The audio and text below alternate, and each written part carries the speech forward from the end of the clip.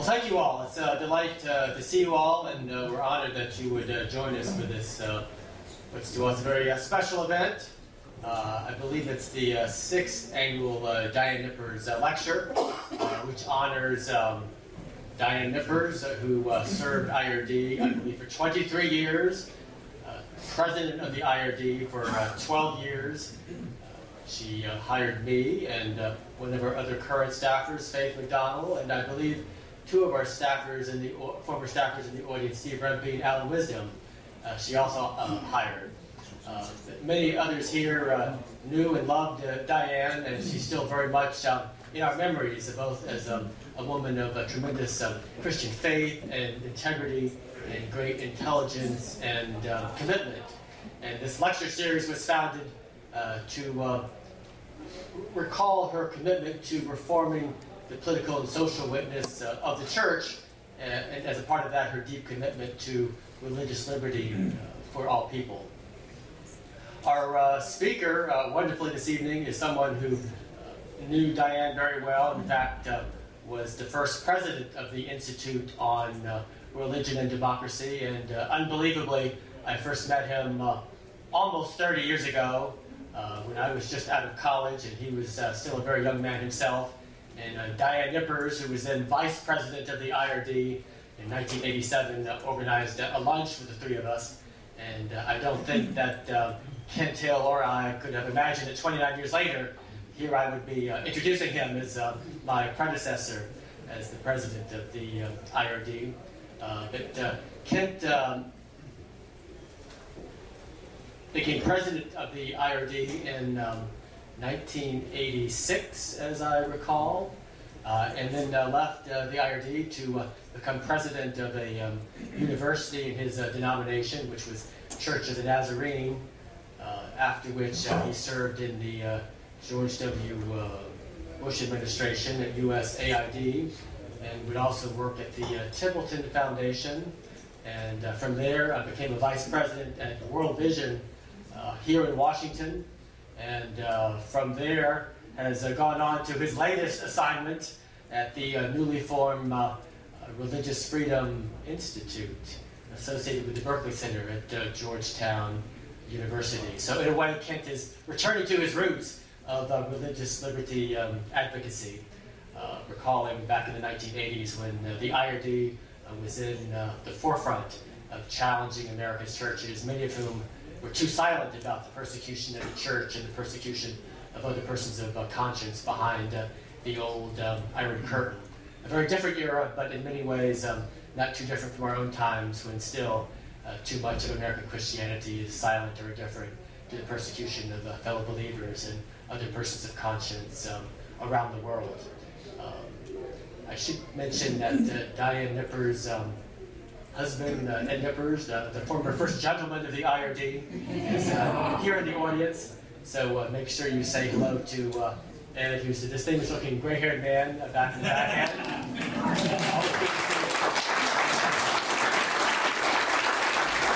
And typically, Diane's parents, Vera and Clancy LeMasters from Florida, are here. This will be the first event they've missed, but Clancy called me. He's now a robust age 90 and sounded terrific over the phone, but he said that age is catching up with him a little bit, and the idea of traveling from Florida sounded a little bit complicated this time. But he said their good wishes and appreciation, and I assured them of our affection and warm memories of Diane. And hopefully we will have a video this evening that we can transmit to the LeMasters and many others who could not be here this evening. But Kent, we welcome you and appreciate you. And I understand you're going to be sharing a few memories yourself about Diane, so thank you.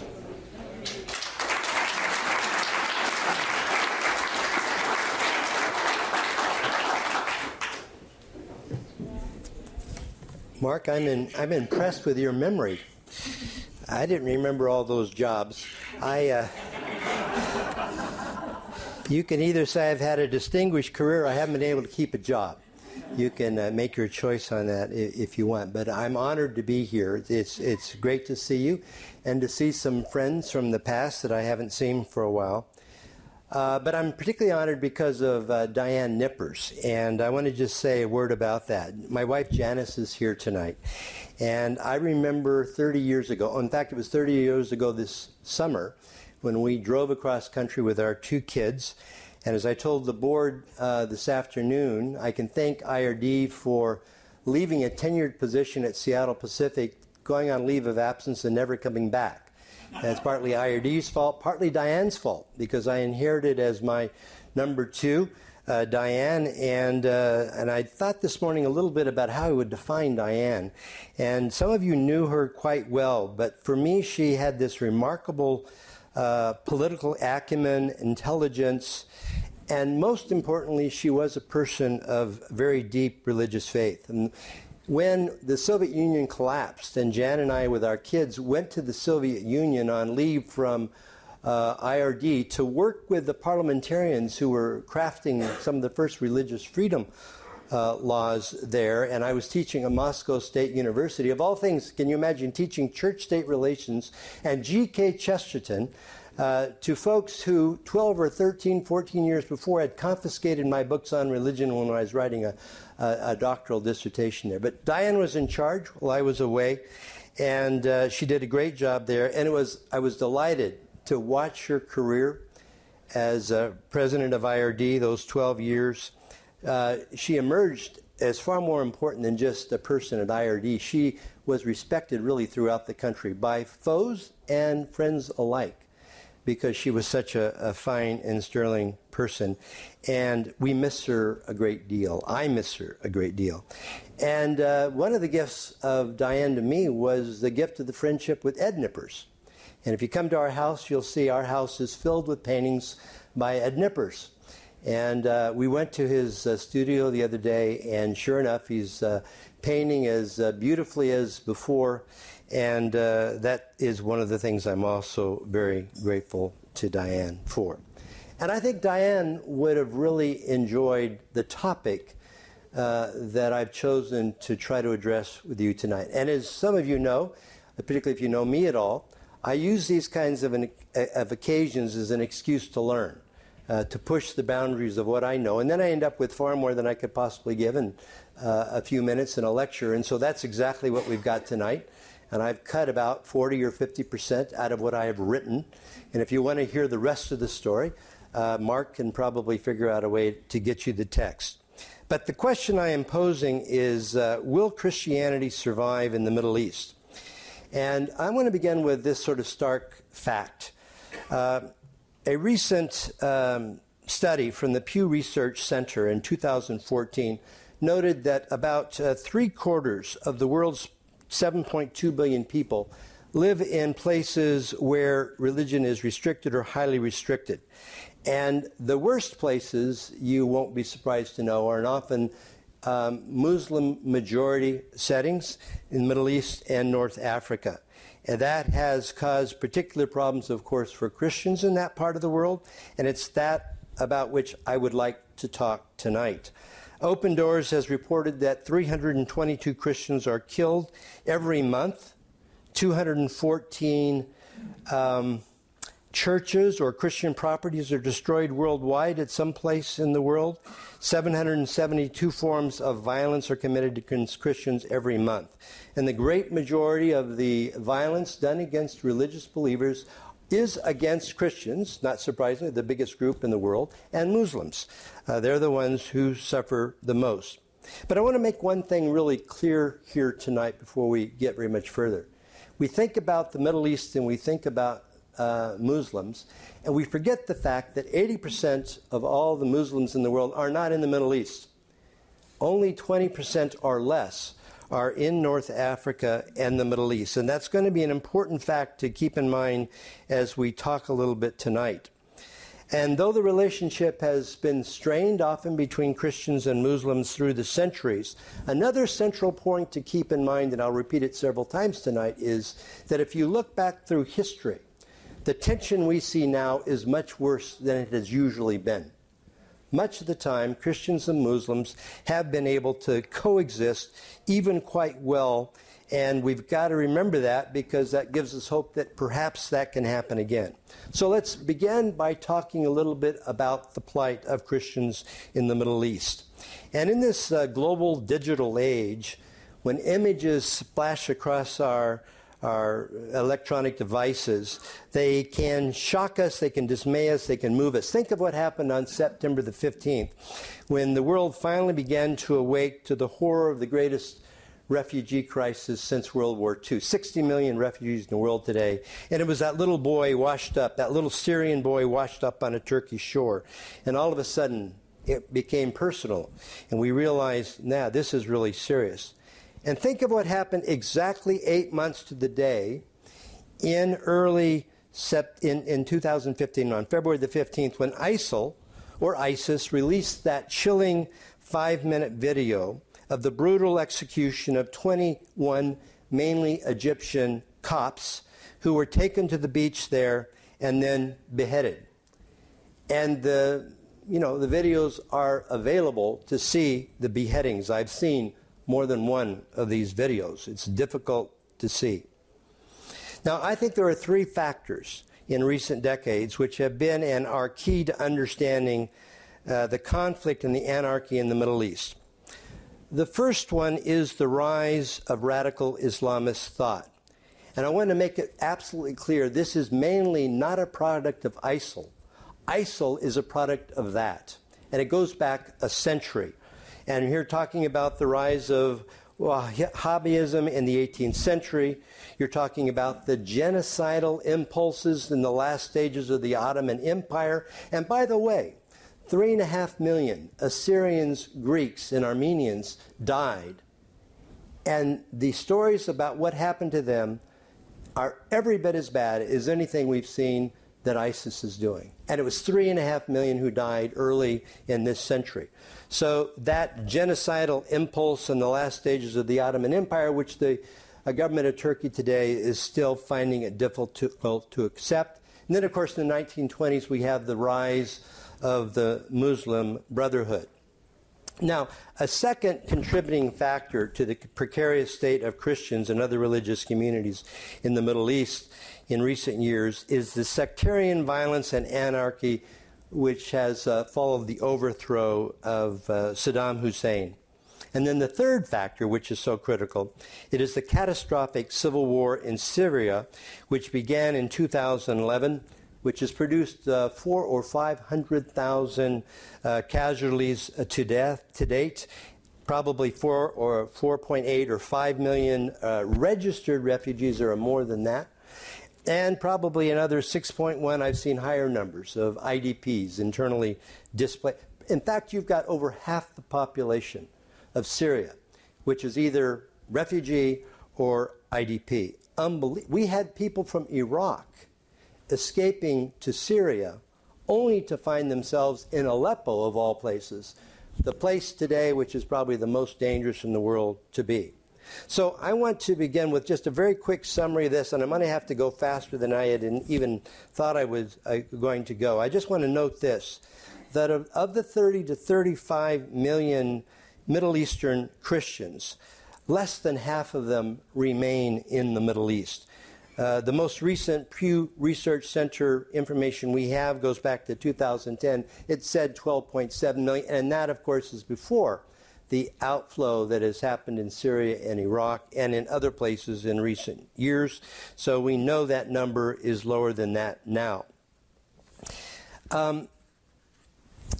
This is so painful to skip things, but I'm going to do it anyway. I do want to note this. Although we're talking about Iraq and Syria, if we had the time, what we ought to also talk about is Turkey and the fact that over the last century, you had a situation where there's been a substantial decline of Christians in Turkey. Now you've got less than 1% of the population of Turkey is Christian. You have a situation in the Holy Land where, although there are certainly Christians there, and they're not mainly in Palestine or in the occupied territories, and they're not mainly the victims of religious persecution, certainly not by the Jews, you still have, if you go back 80, 90 years, an outflow of Palestine from about 10% in 1920 to well less than 1% today. So that's a significant decline. If you look at the tiny Christian population in Iran, maybe 0.3%, and look at the statistics and what's going on there, it's not a happy story. Or take the situation of Egypt, which I'll say just a little bit about, but here's the thing to remember about Egypt. Egypt is the place with the most Christians in the Middle East. 8 to 12% perhaps of the population, mainly Copts. And there's at least a government there that you can talk to, even if they don't always follow through on their pledges to be supportive. It's nothing like Iraq or Syria. Or consider Lebanon, which I will argue is one of the most critical places to pay attention to. Why? Because it's got the single highest percentage of Christians in the Middle East, in a Middle Eastern country. Actually, that's not quite true. Eritrea has a higher amount, but it's not got the strategic importance of Lebanon. But 38% or so we think are Christian in Lebanon. Here's the problem with Lebanon. The Muslim population of about 61% has been roughly divided between the Shia and the Sunni. So can you imagine for a country of 4 to 6 million people throwing in 1 to 2 million Sunni refugees into that fragile demographic and religious balance? We're going to have to keep our eye on Lebanon, and the sooner we get the Syria crisis resolved and these folks can return to Syria, the better. Because if that does not happen, Lebanon can be destabilized, and that could be absolutely disastrous. And one final mention, just very quickly, Jordan. Jordan's got is the one place in the Middle East where you've got a Muslim leader who actually, for a long time, has been saying the right things about wanting to keep Christians in the Middle East to advance the rich cultural texture of the Middle East. And so King Abdullah is somebody we can talk to and work through with, but that's not to say, of course, everything is perfect in Jordan either. And at the very end of my paper, I'm just going to make a few suggestions about what I think we could do that might help in these difficult situations. So I wanted to mention that it's Iraq and Syria that has seen the most stunning exit of Christians. In 2003, when we invaded and we overthrew Saddam Hussein, most estimates say there may have been 1.5 million Christians there, perhaps 5 or 6% of the population. Today, we have maybe 100 to 300,000 less left, less than 1% of the population. A disastrous outflow. If things don't change there, Christianity could disappear in Iraq. That vacuum was created by the fall of Saddam. And there's a warning here for conservatives. And that is just getting rid of a bad guy doesn't necessarily mean that the result's going to be what you anticipated. I think I have a PhD in history, and the one thing I've learned is that there's nothing more dangerous than anarchy and conflict. And if you're not really careful, you can, for the right reasons, do something good and end up with something awful. And Christians, the departure of Christians from Iraq demonstrate that that is exactly what has happened there. I won't go through all the details about Iraq except to say that I have pages and pages of examples of churches being bombed and folks being taken for ransom, being murdered. We know what happened when ISIL came in and they swept into Mosul, the second biggest city, in August of 2014, and perhaps 30,000 Christians from there and 125 or 150,000 Christians from the Nineveh plain were forced to flee. Some were killed, of course. Where did they flee? Mainly they went as IDPs next door to Kurdistan. They're in Erbil. We've got folks here from World Vision who do work in Erbil. Catholic Relief Services, many of our groups work in that area, but they mainly came from that area in the Nineveh plain. And so it's been bad there for sure. If you take a look at Syria, remember 2003 is when the problems began for Iraq. It was 8 years later when the conflict in Syria erupted into civil war. And here you have a situation where there may have been 10% of a population of 25 21 or 22 million people who are Christian. So what's been the decline because of the conflict there? Estimates range from 20 to 40%. Some say as high as 2/3, but we may be down to 500,000 out of a couple of million that were in Syria. And frankly, here's, I think, an almost certainty. What happened to the Christians in Iraq after the fall of Saddam could very well happen to the Christians in Syria after the fall of Assad.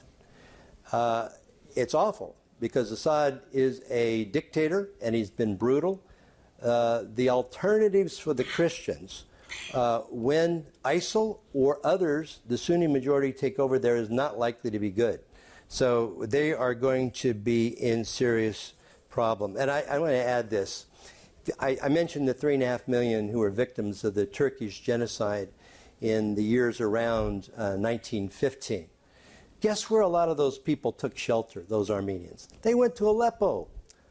Aleppo went from 300 families to 400,000 Armenian Christians in Aleppo. In Aleppo, which has lost 75% of its Christians through IDP status or refugee status. So these people fled to this place that used to be safe to go, and now they find themselves in the middle of a very difficult situation. The Christians in Syria are pawns, small enough to be pawns in a way that no matter who wins or stays in power, they are in trouble. And of course, once ISIS swept into Syria as well, that's when you got some of the worst stories of what happened. Take Raqqa, which is the center of the caliphate, according to Abu Bakr al-Baghdadi. When he went in there, there were 200,000 folks, about 3,000 Christians. Some Christians fled, some were taken prison, some were executed. And then we started to look at the stories that in the center of Raqqa were crosses. We think that the bodies may have been dead before, but they were Christians were put on those crosses. Children were put on crosses. People were dismembered. I'm talking about documentation that comes from the United Nations. Bishop Otto of Aleppo has confirmed that in Christian villages, young children have been beheaded and dismembered. So some of the worst abuses we could have imagined are taking place in ISIS-controlled parts of Syria. Not a very pleasant. I'm surprised you came out for a talk like this. But there's more to the story than that. If you step back a few years, there are some things we've got to keep in mind. Number one, Christianity is very ancient in the Middle East. And here I'm just going to talk to you. I'm going to leave my notes aside. The second chapter of Acts, which talks about the birth of the church and the 3,000 who came in. Among those who are listed in the second chapter of Acts, of course, are the Parthians, the Medes, and the Elamites. Where are they from? They're from what is today Iran and Iraq. We have historical data that goes back to the historian Eusebius in the 4th century, which talks about bishops in this part of the world. You have a situation where Erbil today, where a lot of these people are taking refuge. There was a bishop there in 100. Converted Jews were there. In fact, there were more Jews living in Mesopotamia in the 1st century than there was in the Holy Land. And a lot of these became Christian. And you know, up until about 600, you have more Christians in Mesopotamia and that center of the world than you do in the entire West put together. And Mesopotamia was not just a center of Christianity. It was a center of the missionary activity that went all the way to Mongolia, to China, to India. Look at the name. Look at the languages in places like India, etc., that these Christians speak. It's Syriac. It's languages that are so close to what Jesus spoke that you can go to the Far East or to Mesopotamia today and hear Syrian Christians celebrating Mass in the language that's closer to what Jesus spoke than any other place on earth. It's always interesting when you just talk what you end up with. Let me just jump to this topic. Why does it matter that Christians stay in the Middle East? There are some say it's so horrendous there right now, particularly in Iraq and Syria. Why not you just arrange for the jumbo jets to go in and take the remaining ones out? After all, you would expect that that would make some sense. At least it would be humane to do that sort of thing. But the problem is that if you take from the rich culture of the Middle East the presence of Jews and Christians and Yazidis and other minorities, you destroy the possibility of that rich texture that did exist there remaining there. And anytime you end up, as in Turkey today, with one group of people, one religion, etc., it doesn't just spell a problem for the people that live there, it spells a problem from everybody else. Nothing is more dangerous than a cultural society that cannot tolerate within its own borders its own people. They will not tolerate their neighbors as well. And many of the religious leaders in the Middle East are absolutely courageous in wanting and trying to stay, including the Bishop Otto of Aleppo, who just surprises me continually in the kind of things he says about the importance of their remaining. I'll just add one thing that's sort of more of an IRD. I can't resist saying this, but I have a section in the paper which talks about, of all things, James Madison and the Article 18 of the UN Declaration. Why? And the reason is this. Madison said that the thing about a human being is that you have to understand that a human being is wired to seek transcendent truth. He has the right to do that search. And he has an obligation to his Creator to do that search. That was in his famous 1785 remonstrance against an act in Virginia which would have required all the citizens to pay some taxes to support the church. If you leave the U.S. context and go to Article 18 of the UN Declaration of Human Rights, and you get one of the most magnificent statements defending religious freedom, you have something that the world supported, which basically said that the prosperity and the health of the world depends on that kind of diversity and that kind of tolerance, that right to seek God, and the responsibility to allow others to seek God as well. If you rip that out of the Middle East or anywhere else, it won't just be a problem for the Middle East. It will be a problem for the world, and we already know that is the case. I want to shift gears here and share something with you that is relatively new for me. I went to Israel for the 6th time about 2 weeks ago. And when I was in Israel, I picked up a book I've intended to read for a very long time. It was written by William Dalrymple, based on his sort of journey through the Middle East, Turkey, Lebanon. He left Egypt, Syria. But he was following in the footsteps of a monk who, in 578, left a monastery near Bethlehem. His name, the monk, was John Moskos. And he had his transcript of doing the same thing 1,400 years before. And here's what struck me very, very powerfully. John Moskos, at the end of the 6th century, describes a Middle East in which there was a big question of whether the Middle East was even going to survive as a place where Christians could live. He said exactly the same thing, addressing the same topic that we're addressing here tonight. But if you go back just a little bit, remember that who could have predicted that Christians would have survived the persecution to become ascendant in the Roman Empire? And no sooner had they become ascendant than what happened? The Germans show up, the barbarians show up, and Augustine, in writing The City of God, while he's writing this, you've got the possibility that Rome is going to fall, and Rome did fall. And Christians ever since have had to ask the question, where were you, God, then? Where was the providence that brought us into ascendance, and now you've allowed us to be taken over by the pagan, barbarian, Germanic tribes? And, of course, we know the rest of the story. The tribes were converted. And Christianity survived through the so-called Dark Ages and the witness of the monasteries, etc. Then you have John Moskos going off on his trip, finding Christians once again under siege, this time by the Persians. The Persians attacked Jerusalem and all Bethlehem and all of this long before, a few decades before Islam even rose and took the whole thing over. This is an old story, folks. It's been going on for a long time. And what Dalrymple reports in the mid-1990s was that there's been this constant ebb and flow and danger for the Christian community in the Middle East from the very beginning. And particularly the last 200 years, and particularly the last 100 years, the threat has been particularly stark for Christians. So I bring that up as an historical aside just to simply say the questions we are asking now, Christians throughout the ages have needed to face. And there are some lessons we can learn from that, both from a spiritual standpoint and also from a political standpoint. I would like to switch gears here and offer some very quick ideas of what in the midst of all this we can do. For Christians and non-Christians alike, we need to understand that keeping a multi-faith, multi-ethnic, diverse Middle East is in the best interests of the region, but of all of us.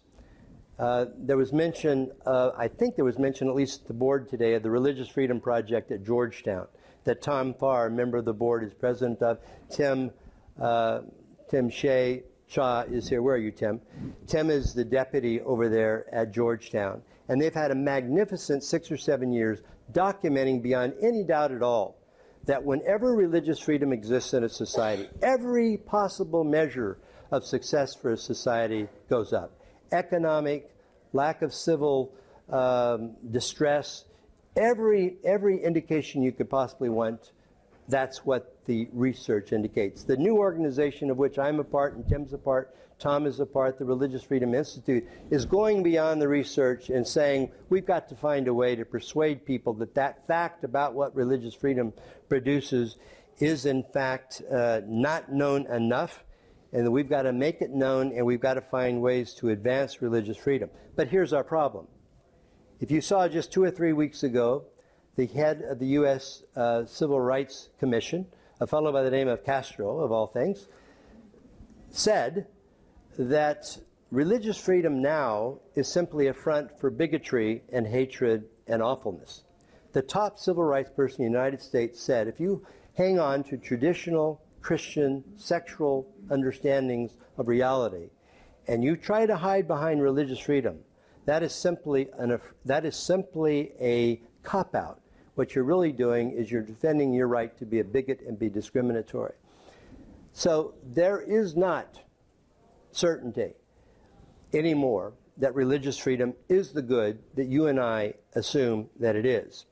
And if we're going to have success in the Middle East, we're going to have to make the same case there that increasingly needs to be made here as well. So here are some very quick suggestions of things that we could do to help. I would suggest to you that the first thing we've got to do is we must not succumb to the understandable temptation to throw up our hands in despair and give up. And let me tell you how the narrative goes. We've messed up before in intervening. We'll get unintended consequences. Therefore, we should do nothing. Now, what we should have learned from unintended consequences is not that you don't act, but you act very intelligently, very carefully, that you think it through. What's really going on here is an escape from responsibility. And we have got to resist that escape from responsibility. We have got to resist the temptation to believe that there is no hope in the Middle East or in other difficult places in the world. Second, I've got to say this, and we've got some just war theorist experts here, but this is one of those times where Christian just war theory does justify, after all, using force as appropriate in the proper way to deal with some of the threats that we face. It won't be enough. It won't solve the problem completely, but it's something that has to occur. We're going to have to win hearts and minds as well, but we're not going to get away without using some force. Third, individually and as a nation, we have got to do what we can to help refugees and IDPs.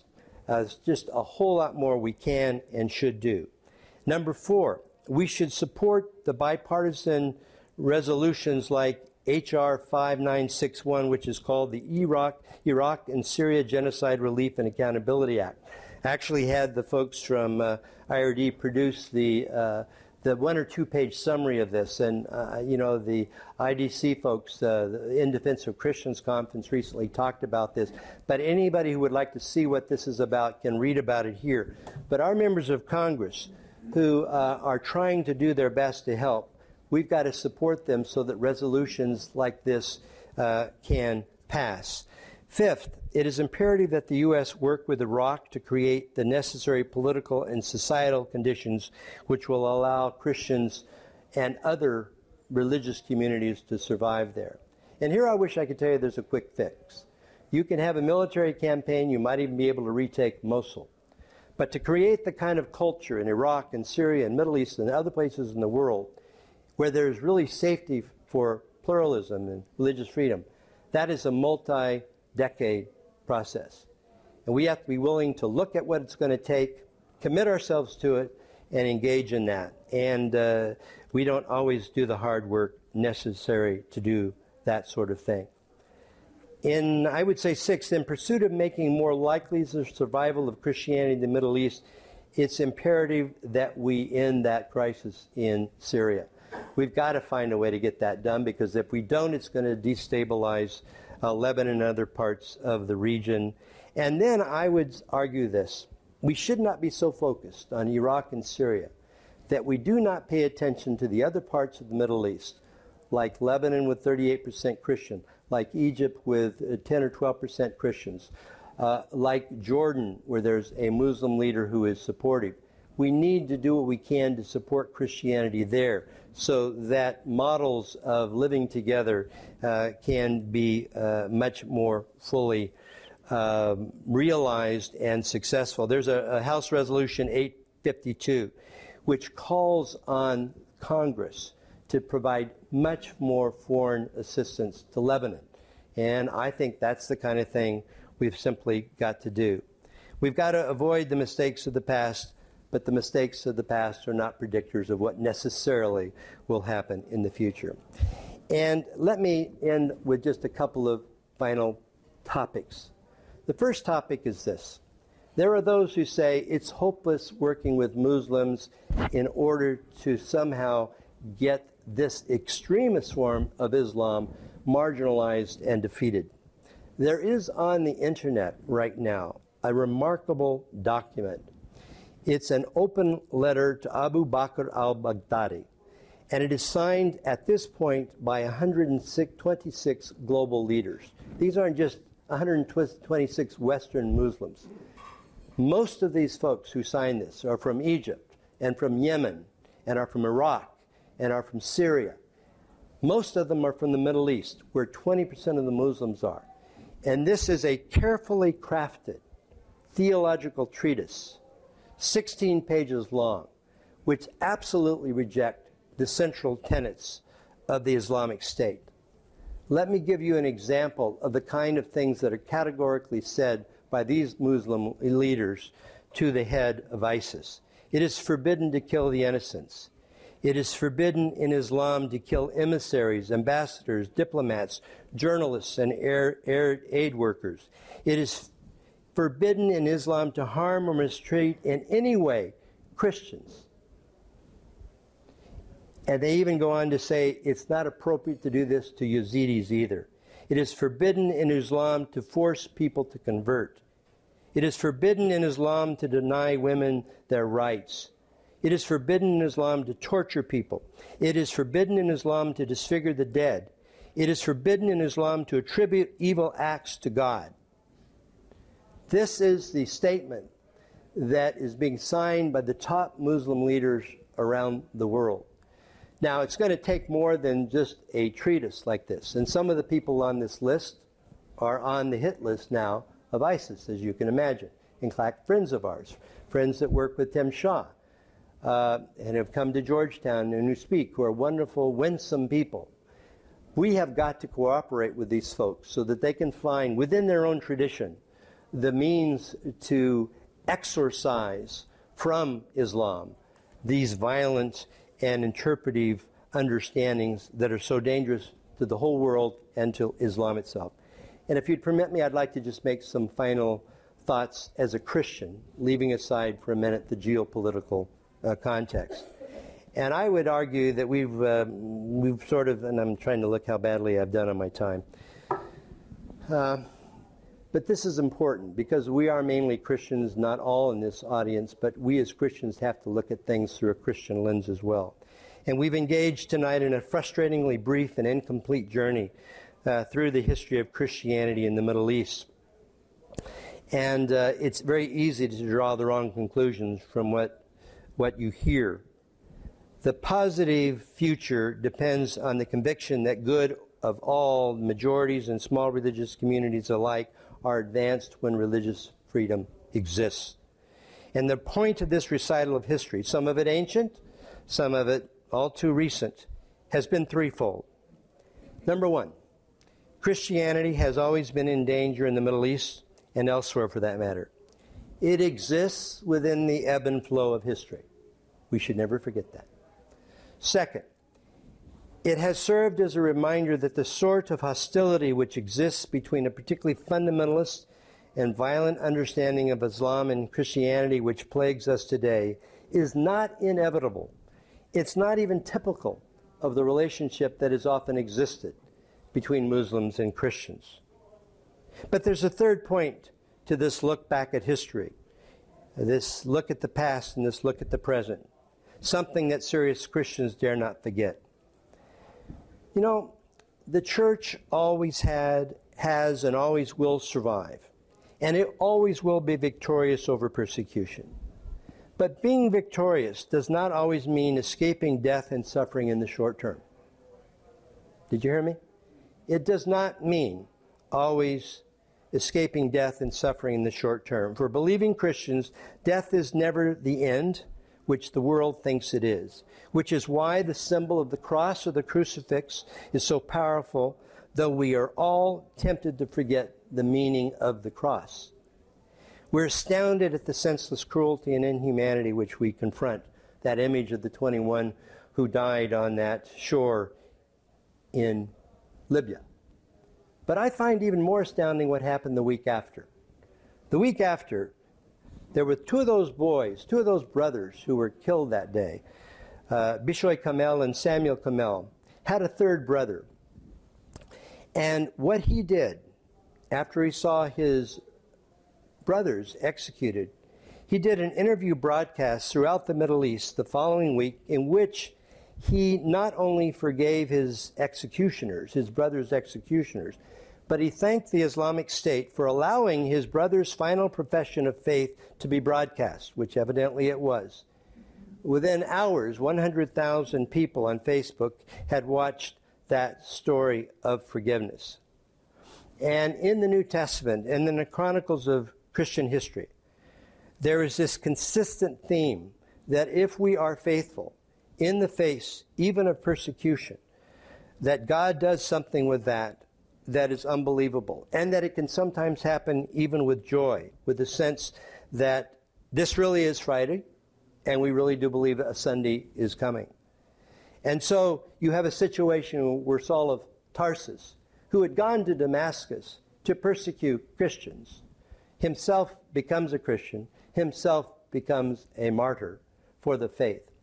If these things can happen for the people who are considered the leaders of the faith, they can happen again.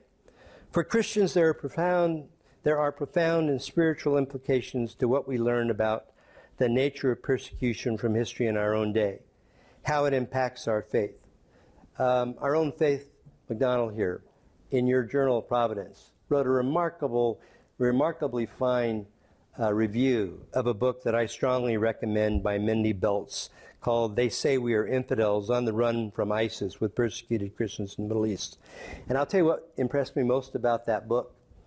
It was the hope that the book ends with by telling the stories of those in Mosul and elsewhere who are being faithful in the midst of all of this. There's even the story of an American evangelical who went to Kurdistan, was greatly beloved by his students, and ended up, after several years, being shot down. The father of that evangelical American young person went to Kurdistan, met with the father of the killer, forgave the father, and his father asked for forgiveness for what his son had done. The witness to all of those people in Kurdistan of what Christian faith at its best is, we have not seen the end of what that tale of faithfulness will bring. One of the martyrs in 2007 in Mosul, Father Ragid Ghani, very well aware of what he was facing, said before his own death, "We empathize with Christ, who entered Jerusalem in full knowledge that the consequences of his love for mankind was the cross. Thus, while bullets smashed our church windows, we offered our suffering as sign of love for Christ. This is war, real war, but we hope to carry our cross to the very end with the help of divine grace." Within hours, he was, in fact, martyred. Or the Syriac Archbishop of Mosul, one of the last to leave Mosul before it was overrun in 2014. "They take everything from us, but they cannot take the God from our hearts." They cannot.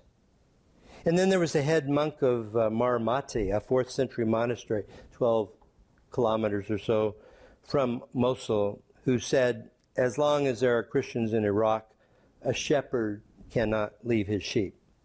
And so we're obliged to do all that we can to help. We have no excuse for saying it's got to be this way. And besides that, the church grows when there's persecution. You don't fold up shops like IRD or the Religious Freedom Institute or the Religious Freedom Project because the church grows, as Tertullian said, because of the blood of martyrs. You remember the words of Proverbs 24, where we're instructed to rescue those who are being taken away to death, hold back those who are stumbling to the slaughter. This was a citation I often used in my speeches at IRD 25 or 30 years ago. William Dalrymple concluded his often sober journey through the Middle East 20 years ago with this ominous sentence. "Darkness was drawing in, and behind me at the top of the hill a chill wind was howling through the tombs. And surely there have been times when we have all been tempted to despair, and yet history and our faith teach us that despair and hopelessness are not Christian virtues. Dry bones do live again. The cross is a reminder that what seems to be the end may well be a necessary path to the resurrection. And in the end, we're called to be faithful, not to win in the short term. I believe Christianity will survive. And God willing, Christianity will one day thrive again in the Middle East. Thank you.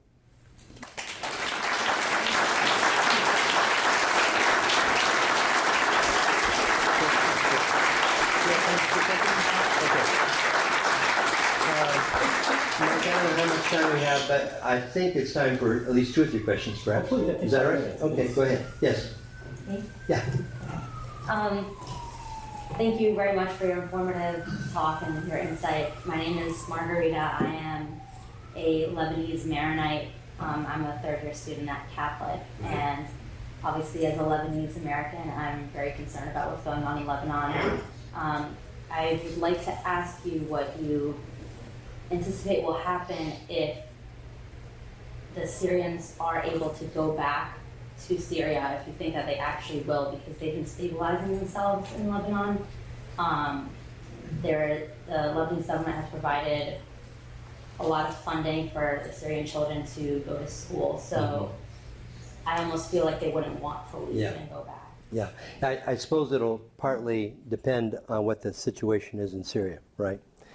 There's a lot of talk that when Mosul is taken, many of the Christians in Kurdistan have made it very clear that they're not likely to want to rush back either, because it was their Sunni neighbors in some cases that turned them in and made possible the violence done against them.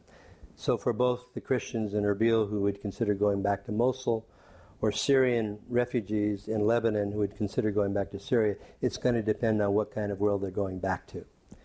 But here's the problem with Lebanon, and you know this well, and Christina, you at IDC at the conference, that panel on Lebanon was really, I was struck by the fact, there was a panel just on what's ahead for Lebanon, and the consensus of all the folks there was that it's just not feasible to absorb 1 or 2 million Sunnis in Lebanon. Lebanon has the highest percentage of refugees in the world, let alone the question of the religious imbalance being created by that many coming in. But here's the problem. Before the war in 2011, before the Civil War, the infrastructure strains in Lebanon were huge. There were tremendous problems. They don't have a prime minister right now. They're having a difficult time dealing with the south of Lebanon and Hezbollah there, which is, of course, supported by Iran. Their situation was not good before the conflict. That's why we have got to focus on bringing stability around Lebanon and, in the meantime, providing more assistance to Lebanon to at least take care of some of the infrastructure needs. My assumption would be, if things can stabilize in Syria and something can come into existence there that is stable, most people like to go home. Syrians liked Syria. I mean, they did like Syria. They were proud of Syria. They thought there were many things about it that was the best in the Middle East. And a lot of the folks who took refuge in Lebanon were sometimes even middle-class folks. So if things could improve there, I hope they would go back. But I took away from this panel a few weeks ago that this hope that we can just absorb them in Lebanon is not well-founded. I would be very worried about that. I think we're much better off to try to find a solution where they get to go home. Yeah. Yes, sir. I want to say, I'm an Orthodox priest. I know the situation there. I know a lot of people who are ready to go. This is one of the most sober and correct assessments I've ever heard from a conservative. I'm assuming you're a conservative, and I'm really glad to hear it, because you don't hear it in the common discourse. I really want to affirm your point that if you take out Assad, you are going to create such a vacuum there that the suffering that we see now is just going to grow exponentially. There's no question about it. He's a dictator, but he's only a dictator to his political enemies. And you know, and the thing about Hussein was functionally the same way. The Christians were free to worship. If people don't threaten the government, you're essentially free there. You really are. I want to drive this point home because I hear all over the place in liberal circles and conservative circles alike, Assad has to go. It would be a catastrophic mistake if we did to Syria what we did to Iraq. It would. Secondly, your point about the cultural diversity, the exodus of Christians from the Middle East is going to affect the cultures there catastrophically. And the reason is that it's the Christians that held the positions in the cultural institutions, in business. Those countries ran because of the Christians. It's if the Christians are removed from that area, or if they flee, I tell you that the societies simply won't flourish to the extent that they have. And in periods of peace, they actually flourish quite well. They're good places to live, you know, despite the non-democratic systems that we, especially in America, are so fond of criticizing. Thirdly, there has to be also an introspection on the American side, okay? Because how could we make such catastrophic mistakes? We have to ask that. You know, we wouldn't have made these mistakes, and I'm talking about the Arab Spring in particular, we wouldn't have made these mistakes had we been listening to the Christians of the region. They were warning us, don't do this. And they were telling us what would happen if we did. We did not listen. And I mean, this is, I'm going to make a charge here, but this is a grave moral failing. It indicates a grave moral failing on our part because we do carry some of the responsibility for the suffering that's occurring there now. Our secularism is so deep that we can't make distinctions anymore when it comes to matters of religion. I think, you know, I look at the present administration, but I'll tell you, I also see this in the conservative, in some of the conservative areas where there's just kind of an a priori negation of religion. And you pointed out what's coming down the pike, where religion is going to just be seen as a wellspring of bigotry. All right, that's what you warned us of. But if we don't understand religion, if we automatically exclude it from civilized debate, that's when decisions like this end up getting made, right? So I think also, I'll close with this, I think also the moral culpability, like I said, it's a charge. We do carry a certain moral culpability in the problems that exist over there now. And we also, as Americans, we have to do some soul searching why it is we contributed to the chaos that exists now. It's, you raised some very difficult issues. I think the question of Assad is particularly difficult because even if he was a brutal dictator before 2011, the way the war has been conducted with the barrel bombs and the means which he has used, and I understand he was fighting against major enemies, but this is one of the most difficult situations I think we can possibly imagine. And the Syrian Christians are stuck in the middle here. They were marginally better off after 1970 when Assad's father came to power. And the other minorities were as well, because that was the coalition that Assad and his son cobbled together. But the problems with the dictatorship, it can create tensions that can explode. And now we've got a situation where there don't seem to be any great alternatives. And when the chaos, you're right, the chaos and the anarchy, if it goes the direction of just feeding sectarianism, like after the fall of Saddam Hussein, then we've got a real problem. The world has got to figure out a way to help whatever is in the future for Syria to be a place where there is the possibility of majorities and minorities living together. And it's hard to see exactly how that's going to happen at this point. There are Christians in Syria, as you know, who oppose Assad. There are Christians who were attacked by Assad if they were not considered loyal. But most, like you say, probably felt safer. But they don't like feeling safer with somebody that they also know is bad. So it's very difficult. That's why I say that part of our attention must be to the surrounding areas and not just focusing on the places that seem to be the most difficult. Work on Egypt and Lebanon and these other places, Jordan, and sort of have, bad things spread, good things can spread. If you can have pilots of multi-religious pluralism working between Muslims, Christians, Jews, think of the tragedy for Iraq of the exodus of the Jews. Do you know when Iraq was founded in 1932, did you know that Hebrew was one of the national languages of Iraq? That was because there was over 100,000 Jews in Iraq that were central, like the Christians were. Where did those Jews go in the late 40s and 1950 and 51? They went to Israel. Thank God that Israel existed to absorb them. But now there's virtually no Jews in Iraq. That was not good for Iraq to lose the Jews. It would not be good for them to lose other minorities like Christians.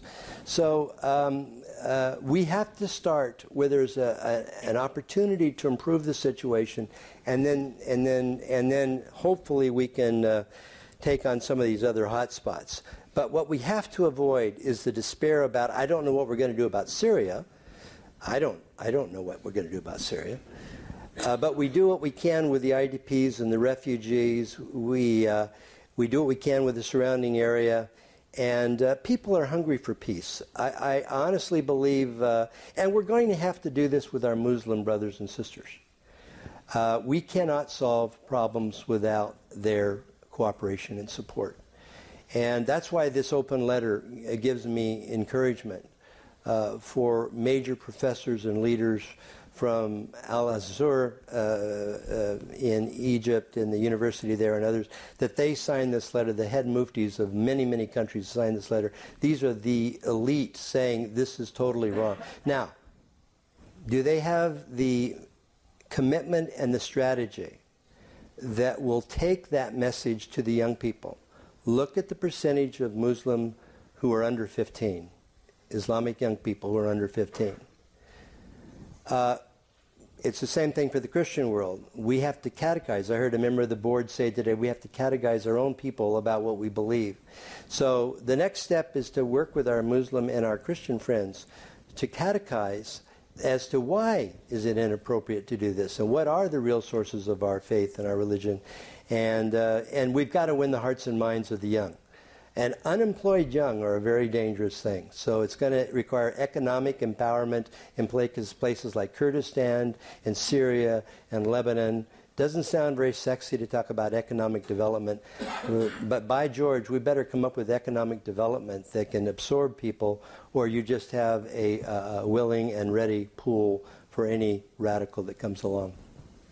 Yeah.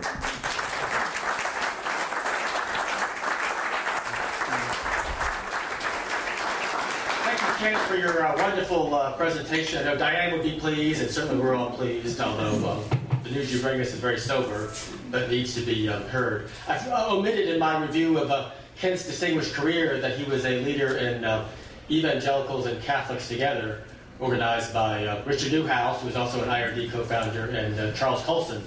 And in fact, Kent himself went from being an evangelical to a Catholic in recent years. And I've noticed whenever we have a Catholic speaker for our Diane Knippers lecture, our bar bill always goes up. So